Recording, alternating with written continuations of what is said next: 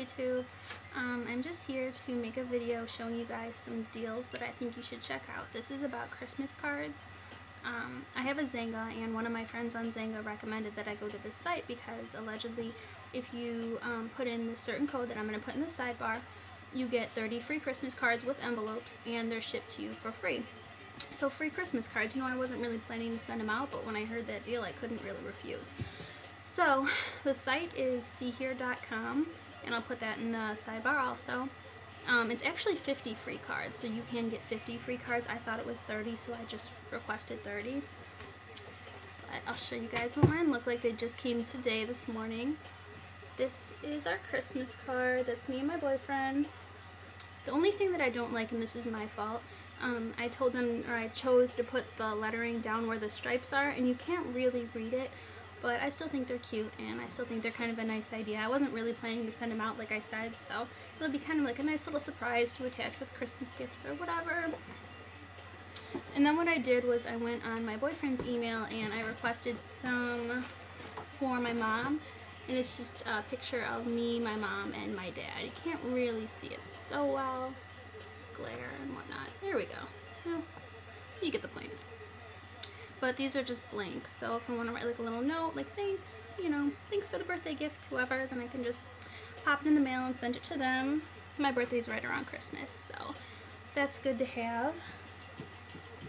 And then one more thing I wanted to add, you guys should, well, first you should definitely check out seehere.com.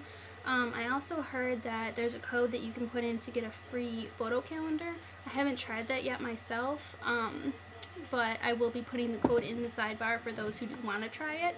I know a lot of people around the Christmas time season are sending out cards or have, you know, thank you cards to send out for their kids' birthdays. It's not limited just to Christmas or Hanukkah or whatever holiday you celebrate cards. You can do thank you cards or, you know, new baby cards if you're expecting or whatever, you know, whatever the occasion may be. So definitely go check it out.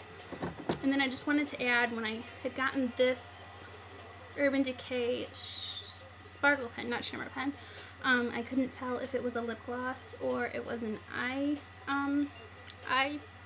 gel or glitter, and it definitely is a lip gloss. And what really excited me is when I smell it, it smells exactly like cotton candy. And if I can just show you, just bought this today.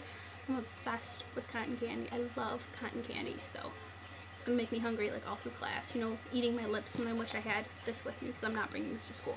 But anyway, so yes, it is a lip gloss, lip gel, whatever you prefer, and it tastes like cotton candy, so that was an awesome bonus. So just wanted to fill you guys in on for that.